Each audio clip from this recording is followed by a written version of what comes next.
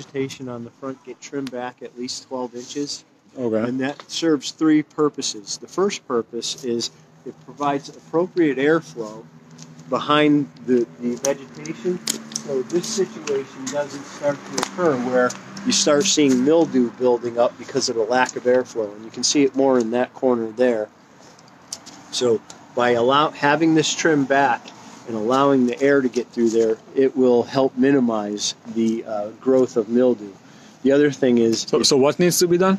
Like trimming all of the trees. So they're not going to be touching... They're not going to be touching the building. Right. Okay. Absolutely. Yeah. Here you kind of like have a distance, what you say in the back of the building? Yeah, well, these trees grow very tall. Okay. And somebody just cut them off, and they look very unsightly.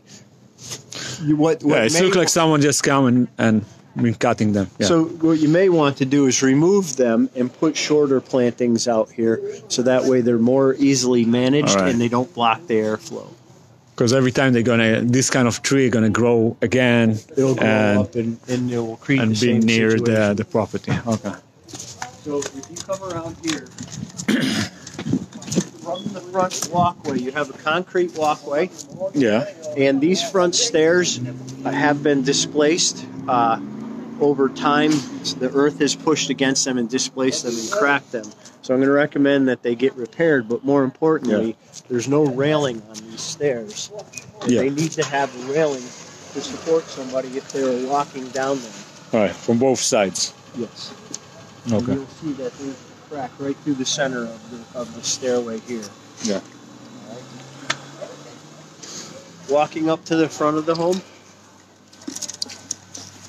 The steps on the front of the home seem to be in good condition. Okay. I would recommend painting the railings because the railings are rusty. Showing a little bit of rust, and you want to be able to minimize any detail. Like an oil paint or something.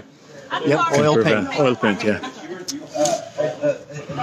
So on this side is where you can see this tree is very close to the foundation. And you want to remove that. Yeah. Trees especially, because the roots can damage the foundation. So that's why I recommend... You can push it up. That's right. If you're going to have vegetation here, small vegetation where the roots don't affect the foundation. All right. Okay. Yeah, and you'll also see... You can see here they try to either cut it or... Yep. Maybe it's... Yeah, okay. Come to this side. This is the side with the crack in the foundation that I want to look at. All right. From the inside to see what it looks like from so you see they try to patch it? Correct. Okay. Your driveway has a slope down to the street, and it has typical settlement and wear in it from use over time. Okay. The curbing on the left-hand side of the driveway, as we're facing it right now, has deteriorated, and you'll see that some of the hill is starting to work its way towards the driveway. So that you may want to address that to set up the curbing like it is on the right-hand side. That helps manage the water and the snow. All right. So here you can see that the hole's been patched with silicone. So the same thing needs to be done on the other side. And if you take a look at the exterior of the home right here, you'll see that there's mildew growing on the exterior of the home. So I'm going to recommend that gets sprayed down with an antibiotic or like a special spray for antifungal. Antifungal. And then washed off. And if you use a pressure washer, just be careful, because with aluminum siding, you can take the paint off. Well, is it more cosmetic, or is it also have any functional need?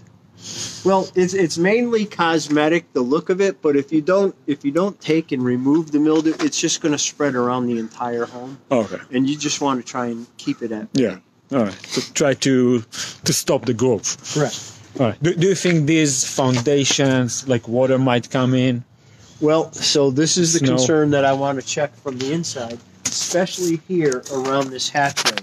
Yeah. The hatchway is set at the ground level, so any snow or rain is going to run off around this corner, and you can see that there's a hole here directly into the basement. So I want to be able to see this from inside and take a look at the condition, and that's why I pulled some of this away here you have the same condition on the other Correct. side of that rock. So we're going to see in the basement if there's any water penetration. Correct. And then here, for this back door, you have wood to ground contact and siding to ground contact. Yeah. And we always recommend trying to minimize that. Right. And here is the story of probably like a car backed in. Looks like that was the possibility, and they probably replaced the aluminum siding and then put a barrier up so that way So cars backing whatever up car. won't hit the building. Yeah. So I've taken a look at the roof. A lower roof here is a rolled roof material. It's at the end of its life. Okay. It's buckling, and there are cracks in it, so it definitely needs to be replaced. The plumbing vents, I've looked at some of the plumbing vents, and if you look around closely, you'll see some cracking in the rubber boot material right where the plumbing vents are. So when they replace the roof, have them replace the boots also around the plumbing vents, so that way you get a good proper seal. Do you think the entire roof needs to be replaced or just some part of it? It'll be difficult to tell until I get into the upper levels. But this whole lower roof, this you can see. You can definitely see. And it's not something that you can do like a second layer. No. Yeah. And then this definitely needs to be totally removed, at least the roof for this. Now, do you think this is a legal 5 unit or this was an extension? Well, it was a 4 and extended to 5, or? It was a 4 extended to 5, according to what the real estate agent just told me. Oh, okay. I see. So all of this back area is kind of like another unit that was added. It was added, for sure. All right. So if you look at the upper roof, right here in the upper corner, you'll notice that there's a lot of moss and mildew on that roof up there, and that's due from the overhanging trees. And we always recommend trimming back any overhanging limbs over the home, so that way if there's a storm, there won't be any storm damage to the roof. Okay. Okay. Yeah, like these trees over here. Correct. Is it something you can call the city to do, or No, the city won't do that? They're going to. It's the landlords. Yes, that is because it's part of the. It's inside this. It's part of it's part of the property. Yeah. Correct. Okay. All right. So if you look back here, you'll see parts of the brick exposed here, and some of the masonry has been deteriorated. So this is the area that I'd recommend that it gets looked at by a mason, and they're going to want to come in here and probably put a parge coating on that to be able to seal that in and secure that area. So that way, any of this here, it will seal the bricks, it'll keep it watertight, and more importantly, it'll look a lot better cosmetically, because right now it looks like this has just been patched here and there. Yeah, a lot of patches.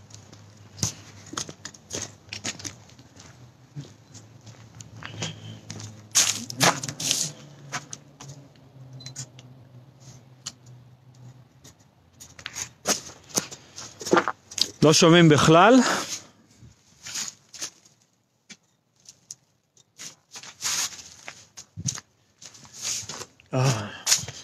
לא, חברים, אנחנו נמצאים פה בבדיקה, באינספקשן של נכס של 5 יחידות. כמו שאתם רואים, יש אזורים שצריכים עבודה. צריך להחליף את הגג, לפחות ביחידה שהורחבה. זה היה נכס של 4 יחידות שהורחב לנכס, ליחידה נוספת. פה אתם יכולים לראות סיפור מעניין, שרכבים כנראה נכנסו פה בסיידינג, אז זה הוחלף לצבע אחר ועשו פה מחסום. ואנחנו בקרוב ניכנס לבייסמנט לראות אם נכנסים מים לבייסמנט, במיוחד באזורים האלה. הבתים בקונטיקט, הרבה מהבתים הם בתים היסטוריים, בנייה משנות 1900, אז חשוב מאוד לבדוק את מצב הנכסים.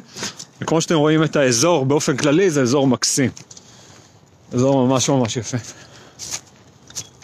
הוא כנסיות יפות, והיתרון שהוא ממש מרחק הליכה לתחנת רכבת חדשה. Okay, let's go inside. To begin inside, they only have a limited amount. Oh, all right. with their Yeah, we business have to person. do the inside and then the outside after. Oh, yeah, makes sense, okay. All right. You gotta come back here again? Yeah, makes sense to finish the inside first. Yes. And then the outside. We have the outside forever. You can stay, you can sleep around. All right. Is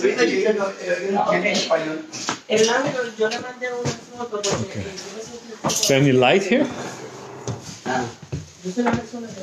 Oh, some light. All right. So I have to have. Oh, he's a comic major. I don't know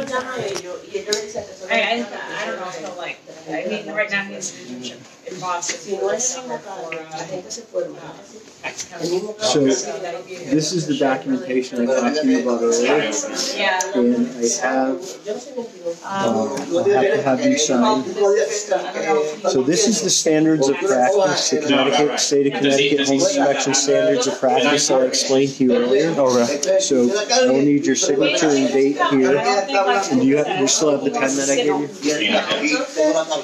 Do that for whatever, but it's, the professor convinced him to do accounting because I think he's right.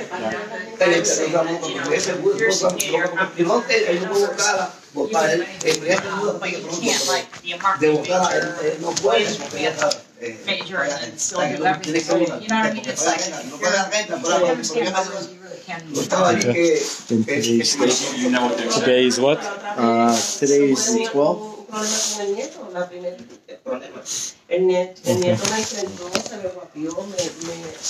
All right. So he's placed across, not quite the next level. He's not that. This document is the front page of our contract, and I just need your initials there. But that doesn't matter as far as. Ironically enough, And this is the back page of the contract. he's interested in politics and political science is a thing called this year. I don't know if you've heard of the IB program, but he's in the IB program. And I need your signature and the date today. Diploma. It's like an international type of platform. The thing about it is that you concentrate your junior and senior year in your subjects. So you'll get a copy of all of these documents before we Mathematics and science that you choose here. So you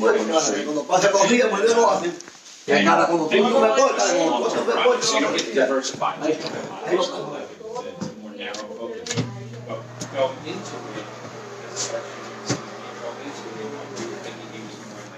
Production side of things, but he seems to have found a skill set in chemistry, which was, I mean, totally had no idea. In fact, he had taken chemistry the year before in advanced chemistry class.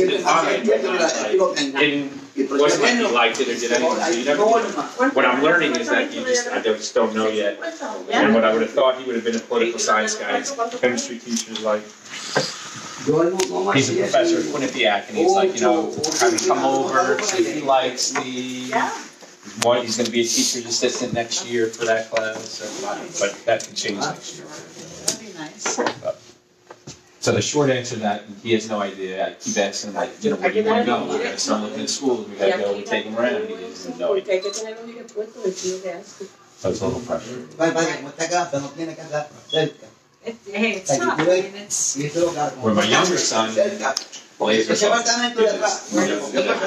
he's Stanford as his target.